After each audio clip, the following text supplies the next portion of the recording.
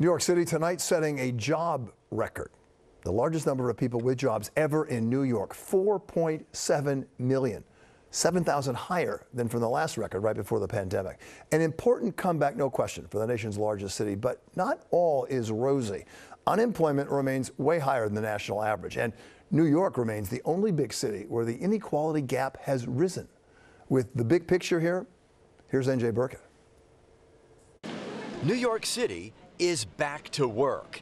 Today, Mayor Adams announced that the city has recovered all of the jobs lost during the pandemic. Experts were projecting the city wouldn't regain pre-pandemic job levels until 2025.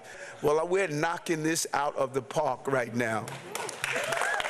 In fact, according to the State Labor Department, there are now 4,709,400 jobs in the city, an all-time high.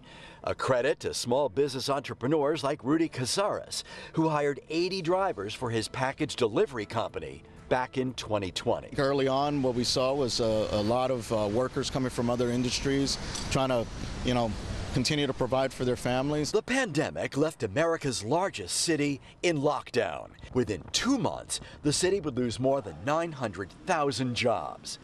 New York is recovering, but slowly. Offices are half empty.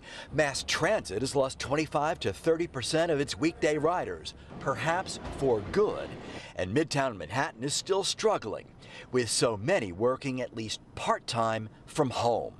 According to the Fiscal Policy Institute, New York State suffered a net loss of nearly 250,000 people last year, with roughly 1 in 3 moving next door, either to New Jersey, Connecticut, or Pennsylvania. We have not recovered because people are not back to the office more than 3 days a week. Business analyst Greg David says New York City is falling behind the rest of the nation. Is it good that we finally got back this far? Yes.